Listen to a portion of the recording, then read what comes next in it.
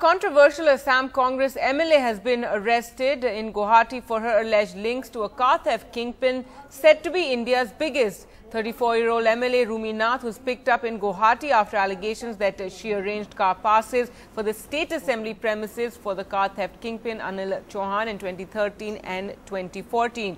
Chauhan is said to have been involved in the theft of at least 3,000 cars across the country, and according to the police, Chauhan, also under arrest, is wanted in numerous cases of car lifting in New Delhi, Mumbai, Kolkata, Shillong and Maharashtra.